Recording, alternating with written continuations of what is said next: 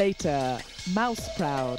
Leslie Felprin on Lee Evans' new hit comedy Mouse Hunt and the rest of the week's new films. But first, an eavesdrop explodes. The composer making radical music out of sounds captured from telecom scanners. To most people, the polluted air of South London has little to commend it, but one musician has found a way to make a living out of it. The skies over Battersea carry the radio signals grabbed by Robin Rimbaud, the composer who uses telecom scanners as musical instruments. I use a device called a scanner, this very machine here, which is where I inspirationally took my name from, and it's essentially a long-range radio receiver, nothing more sophisticated, and just scans the airwaves like an FM radio or AM radio at home. There's always the thrill.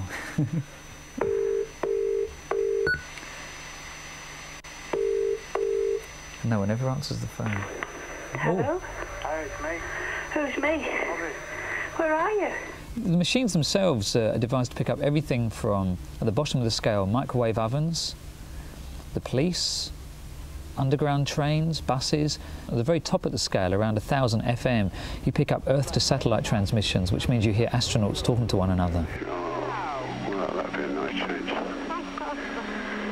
What really interests me sometimes is when people are on the telephone and they're obviously like in somewhere like in a cafe now or somewhere, and we're hearing the record that's playing in the background or in like a takeaway. You can still hear their phone ring and you hear beep. And that's their telephone dialing, so they're in the space waiting for someone to answer the phone, and they kick as they switch off their little system and it breaks out the network. The sounds I'm most interested in really are the most banal, the most trivial, the kind of debris you'd never otherwise use. When I make recordings, I often use the sounds that other people wouldn't use, the mistakes. This is a stupid sample, actually, of a man saying, "It's brutal and inexcusable, keep it looping, it's brutal and brutal, it's brutal and it's brutal." And you keep taking it down. And you reverse it.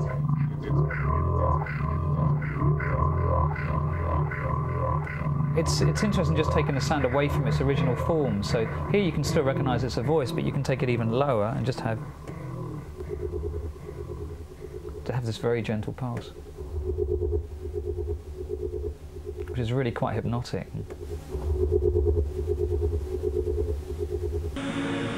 Heidi, it doesn't matter what you do as long as you tell me, Heidi. I don't want to have to find, I don't have to catch this, I don't want to catch that. I don't want to have to do, Heidi, it's happened to me.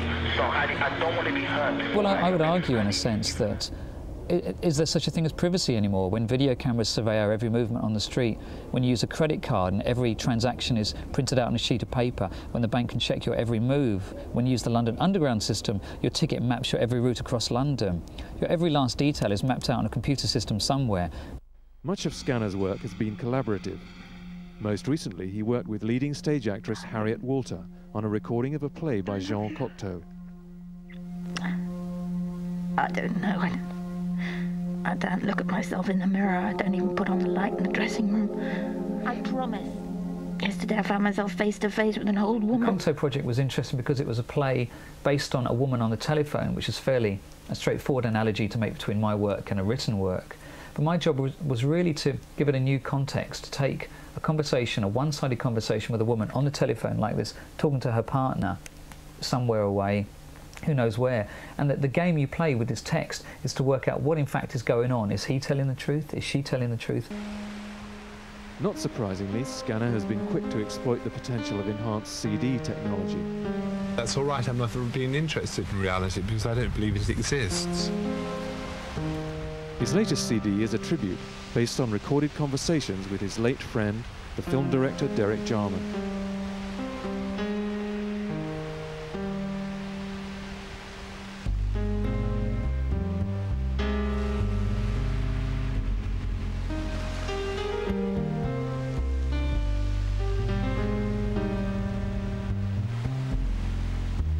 The idea of the CD was in some way to present sound Polaroids of his voice, so I would visit all the places where he once lived or would have walked around, like in Charing Cross Road in London, Dungeness, where he spent the last years of his life.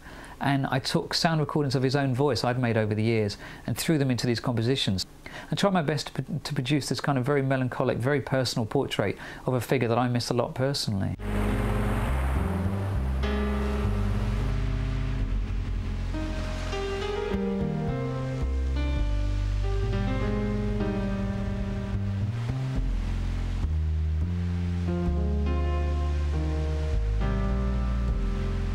was invited by a Dutch organisation to go to Amsterdam and work on a piece using Stockhausen sounds, but reconstructing them, making a new composition from using his sounds only. And the idea was, in some sense, to marry the two sides, this kind of traditional electronic composition, avant-garde traditional electronic composition, and what's deemed as like the new kind of pop music, drum and bass, jungle music, whatever you call it.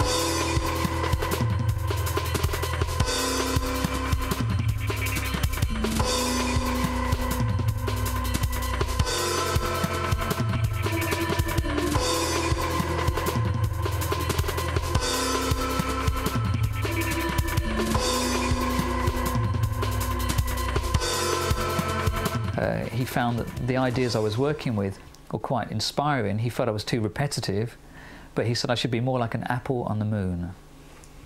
That's Stockhausen for you. Scanner performs frequently on the international underground club scene and makes regular appearances at the ICA's Electronic Lounge.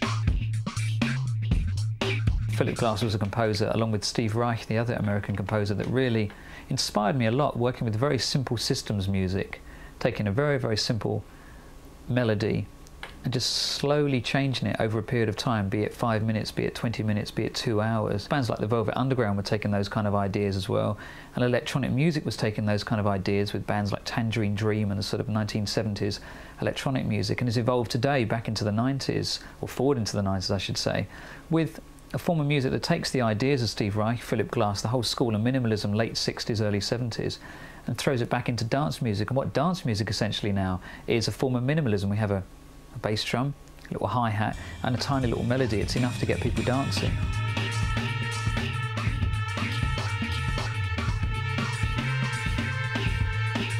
When I do live performances, when I do recordings, they're very much what I would entitle sound Polaroids. They take an environment, a space in real time, and throw it back over a speaker system if it's in a concert, or onto a CD, and capture that very moment in time.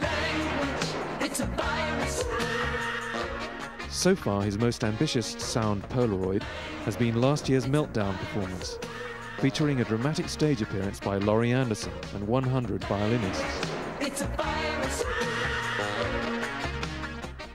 I work in a lot of collaborative work, so it really gives me the chance to work with other people. And if it's successful, then we carry on working, but it's not like a band. I never have musical differences. I may be a bit schizophrenic, but I never have to split up with myself, so it does get a bit lonely, of course, but I always have my scanner I can talk to.